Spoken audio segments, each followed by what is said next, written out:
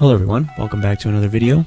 I know it's been a long time since I've made a video and I do apologize for that. There's been a lot of stuff going on in my life and one of those is actually this girl right here. This is Luna. She's pretty awesome, I'm not gonna lie, but she's kind of a handful. Today we're gonna be painting Mario from the Mario movie. I hear that this movie is pretty awesome, so if you haven't already and you own a 3D printer, I highly suggest subscribing to 3D Wicked on Patreon. This guy gives you a ton of STLs only for $10 a month, super cheap, and these are super high quality. So go check them out, I'll leave the link in the description. To start off, we're going to paint everything black. Now, the reason I do this is to hide some of the brush strokes on that transparent colors that we usually like to paint. And since Mario is going to be using a lot of red, that's a very transparent color, so black is going to be our best friend here. Once you've painted everything black, it's time to mix up some dark red. Take some red and some black, mix it together. You should get something around this type of pigment here. Go ahead and paint a base coat all over the cap, and then you can come back with red and just a little bit of white. You don't want pink, you don't want like pale pink or anything like that. Add just a little bit of white to your red, and then come back and do some dry brushing. Now, as I said earlier about these 3D prints, they're extremely detailed, so the thread marks are going to be very noticeable when you do that dry brushing over the top, making your piece look way better than it really should. Don't forget here to paint perpendicular to the wrinkles. If you paint parallel to the wrinkles, when dry brushing, you're going to get down in those cracks and it's not going to look as good. You really want to capture those high points, so make sure that when you're dry brushing, you paint perpendicular to the wrinkles to make them stand out a little bit more. Next up, we're going to be painting the white on the logo. You don't want like straight up white, that's going to be far too bright, so just kind of dull that white down a little bit with a little bit of black. Make a very light gray, and then go ahead and paint in the white part of that logo.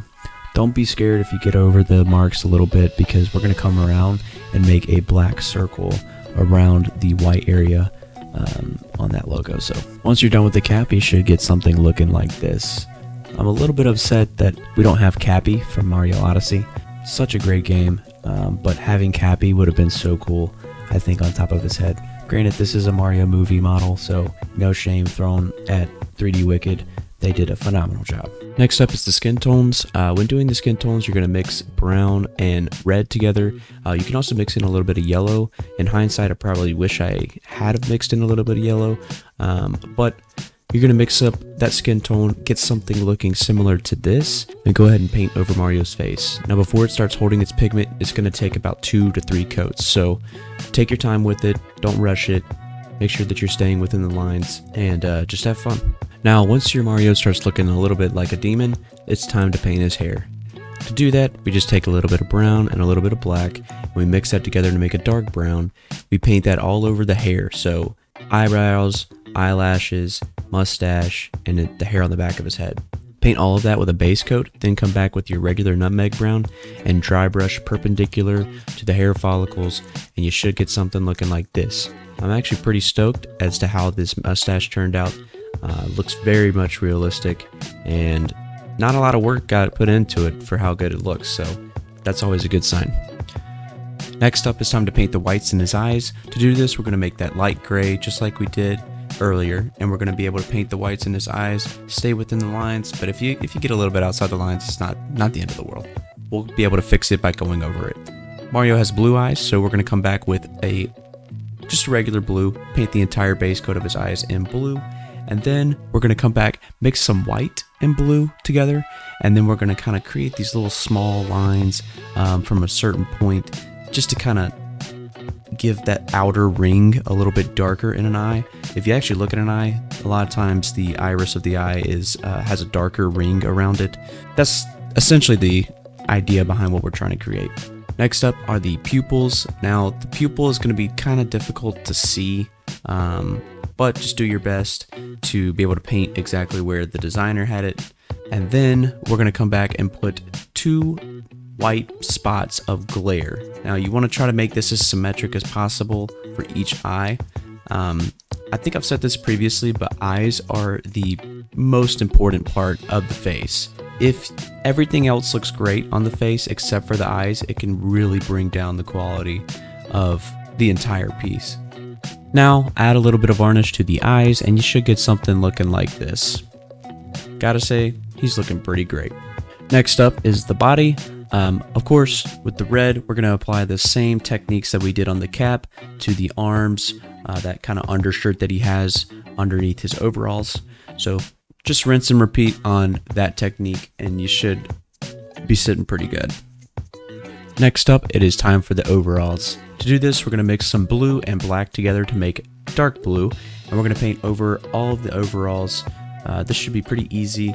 Get that base coat down, and then when you come back, you're going to grab just regular blue and white, just a little bit of white. You don't want very much white at all, because all you're really wanting to do is create a little bit of contrast.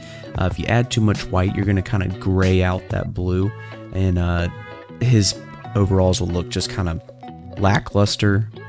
So go ahead, mix a little bit of white into that blue, and then dry brush perpendicular to the wrinkles. And I gotta say, with the detail that Wicked 3D put in these overalls, these jeans will look perfect when you're done. Next up, it's time to paint the gloves. These are really easy. Just make a light gray and then come back with white to do a dry brush over the base coat of that light gray. Super simple, super easy. They look great. You got this. For the pipe wrench, we're actually using somewhat of a similar technique to the cap as far as the reds go, but you're going to come back in with some silver and you're going to paint some weathering across the silver. If you're unfamiliar with the weathering, check out the Halo video. I go over weathering in some pretty good detail there. Now for his pants, you're going to paint these the same way that you did with the first part of the overalls.